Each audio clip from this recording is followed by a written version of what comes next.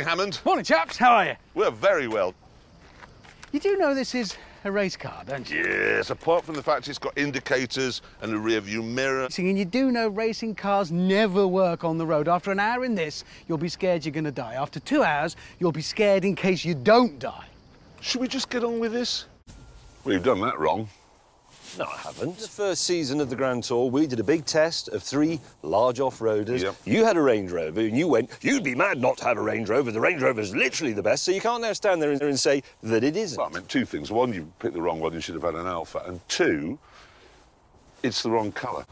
What are you doing here? Well, I have come to remind you, because you've obviously forgotten, that we have no need for the Mustang in Britain. Because if you want to spend, what, £35,000 on a fast Ford, you'd buy a Focus RS. Because you couldn't buy this, but now you can. That is the point. That's what I mean. Would you wear chaps? No, because we have trousers. What about cowboy? Oh, you are cowboy. I don't want everything from America. I just want the Mustang. Stupid. No, America. It wasn't designed for here. We'd only gone a few miles before Richard and James completely changed their minds. The Excellent was the best car they'd ever been in. No, we haven't. Stop saying things in voiceover that aren't true. Is it not? I thought you changed your No. mind. Has it got a fuel gauge? Not as such. Has it got a temperature gauge? Not really. There's a lot of wires hanging out of the dash that aren't connected to things. Can I put the heater on? That's not connected. Is it not? No. I can see the road. I can as well. No, there's a hole in the floor. I could sell this for 120,000. No, you couldn't. Yes, I could. a Cayenne Turbo's 120. A Cayenne Turbo is a proper car built by Porsche. This is 2 scrap cars glued together by a Muppet. Trying to work out why I lost that race. I think it's because your car isn't as fast as mine. Yeah, but mine is so light. How do you know it's light? Every time Alfa say how much it weighs, they give a different figure. When Picasso had finished one of his paintings, he didn't say, oh, I wonder how much that weighs. Yeah, but you need to know the weight of an Alfa for when you resell it, because you buy scrap cars by weight. Oh, hello? What? It's a dung heap. It is a dung heap. Is this a car? What is it? How the hell do you fit in it? Only just. And where's your windscreen? There. Can we just test your blind spots, James? Can you see either of us? No. Heavily pedestrianised areas should be avoided.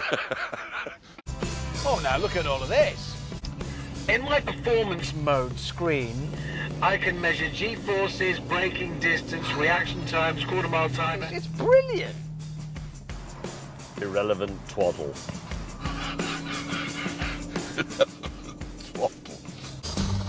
Bit of smoke. That's ecological. Greenpeace are going to be ringing him up at any moment. Tremendous. Smells of nature. I'm in nature. I'm made of nature. Oh dear, no. There's not much car left now. Well, look at it. You think, oh, James's car's falling apart. I'm standing in my spare parts department. All of it. Can be used to rebuild your car. Right under there. We're going to set off and leave you behind. Well, hang on. You can't leave me behind because we haven't started yet. We're still in the field. Oh, yes. Morning. Morning.